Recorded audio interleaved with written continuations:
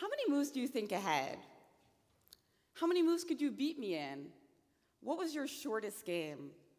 I bet you could checkmate me in 4 moves, couldn't you? These are some of the questions that people ask me when they find out that I play chess.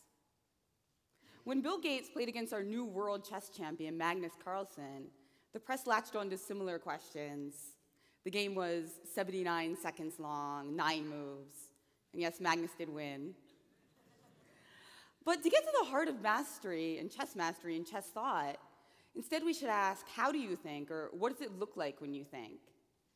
When I won my first US Women's Chess Championship title, it was also the first year that men and women were combined into the same section for this tournament. The event was held in Seattle, right next to the Space Needle. In my critical victory, I played against an international master who was originally from Armenia. The night before the game, I studied the first moves of the game. It's also called the opening. And I selected the Grunfeld, which was also popularized by world champions Garry Kasparov and Bobby Fischer. So I played the first moves of my game very quickly. And then on move 14, I sank into a really deep thought, so deep that my legs fell asleep. I thought for almost 30 minutes. Finally, I made my move, and the variations that I was thinking about showed up on the board.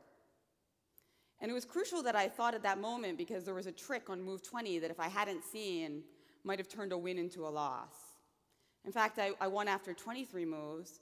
And what struck me later about this game was that my thought process was not actually that difficult, but that identifying the right moment to think was what won me victory. When chess players encounter these types of tough spots, we craft what we call decision trees. So first we think about all of our top choices. Should I move my king? Should I move my knight? Should I move my rook? Then we consider our opponent's counters to those moves. If I move my king, what if he moves his rook? What if he moves his bishop? What if he moves his knight? Then we consider replies to those counters. And as you can see, the tree gets wild and it's very difficult to calculate it all. In another game that I play, poker, there are also decision trees, although they tend to be a lot shorter since poker hands don't last as long as a chess game. Also, at any point in a poker hand, you can fold, which ends the decision tree. You move on to the next hand and the next potential decision tree. Similarly, in chess, sometimes our decision trees are more like a stump.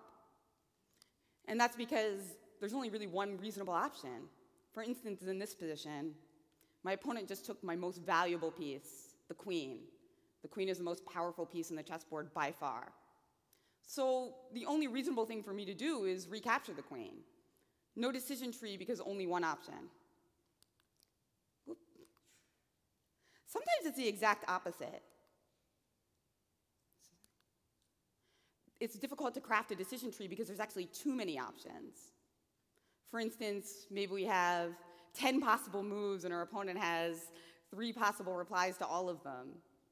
All competitive chess games are timed. So if we were to spend 30 minutes on every move, we wouldn't make it to the 14th move. We would run out of time and lose the game far before that. As the great Cuban world chess champion said when he was asked that famous question, how many moves do you see ahead? Only one, but it's the right one. What he was referring to is that chess players' intuitive senses are so strong that they can make really good decisions even without thinking, even just based on their default option. And that's because they spend so many hours studying chess and playing chess. And this intuitive sense is one of the reasons why chess players can play what we call simultaneous exhibitions. Here I'm playing a simul against a group of girls. That was a girls' chess class in San Francisco. And in a simultaneous exhibition, you kind of run around the room in a U, trying to checkmate everybody at once. It's usually very impressive to outsiders, but the truth is, the chess player is not really thinking very much in those games. Instead, they're kind of just moving their instincts. Now, if somebody who's another chess master, in fact, I heard there's a grandmaster in the audience, were to sit down in the simul, of course then, I'd have to think very hard or probably lose. I really like simultaneous exhibitions also because they highlight the physicality of chess. Normally, when you watch 2 chess players play, all you see is somebody push a piece of wood forward every few minutes. But in reality, chess is totally exhausting. And this obsession I have with chess and movement came through in this piece where I'm hula hooping and playing chess at the same time, which I think I can make work. So here I am hula hooping and playing chess with my friend Gabrielle Revlock, who's also a professional dancer. The end of this game was interesting because I'm starting to check her with my rook, and she keeps moving her king back and forth, back and forth. We call this a perpetual chess. It's like a circular end to the chess game. It's also a draw. So if you think of this in terms of decision tree, it's like one long line followed by a circle. Infinite, but actually not that difficult to calculate because you're always going to be at one of a few points in the circle.